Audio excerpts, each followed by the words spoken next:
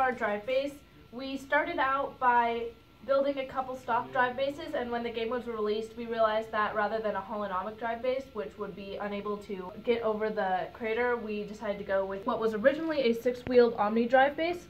However, we then added 2 more wheels with the idea that they would provide more traction when the robot was going over the crater. Yeah, so it may be a weight issue. So this is our arm. Our idea behind this arm was that we would create a multifunctional arm that would do all that we wanted it to. Therefore, we combined multiple different sections. We have our intake/outtake up here, which we use for getting the balls and the blocks. We have our hook, which we use to latch onto. And then finally, we have our little subsystem down here, which we eventually use upon hooking to pull the robot up and hang.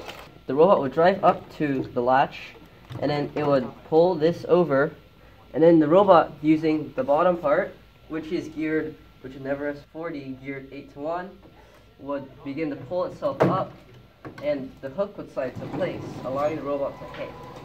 This comes with a few issues, most notably, due to the amount of stress placed on the robot, this Tetrix plate, which we use to secure the latch or hook, has bent over time. Alright, so here's our intake. It is run by an Everest 40 motor attached to a chain, which is attached to a rev bar, which has some nice rubber. It functions as an intake and an outtake, and it can hold 2 blocks, 2 balls, or 1 of each, but it cannot hold more than 2.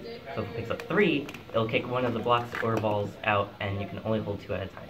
So this intake runs as an intake and an outtake, so it can pick up the box and balls, and then also deposit them into both the scoring ones. We wanted our robot to both get points for hanging and landing. This meant our robot had to stay hanging even while the power was off. To achieve this, we used 2 servo-operated latches, one on this side and one on this side, which locked onto the arm and kept it up even when the robot power was off. When we released the latches, the robot would fall down.